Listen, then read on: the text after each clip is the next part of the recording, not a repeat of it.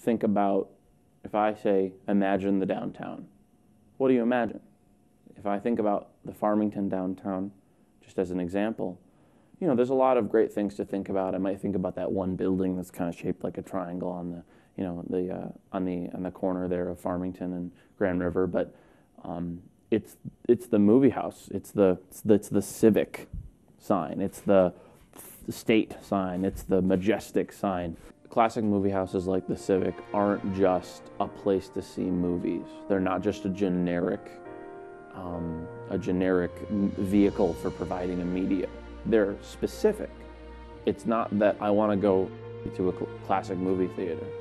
I want to go to the Civic because it's in Farmington and it means something to Farmington. I spent a lot of time in Ann Arbor, and Ann Arbor has the same kind of, they have the State Theater and they have the Michigan Theater, and they have those same kind of things, and there's other places that are valuing those. I'm sure there's more of them in other communities around. But you know, the State Theater and the Michigan Theater aren't the Civic, and that's okay, because that means Ann Arbor, and the Civic means Farmington.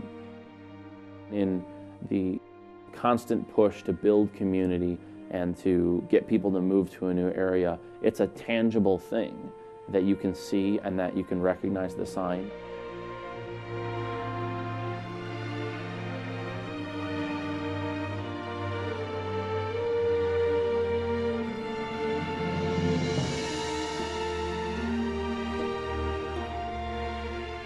And it's the whole package. You know, it's the fact that you don't have all this corporate craziness making everything super expensive. It's the fact that you know the person working behind the counter.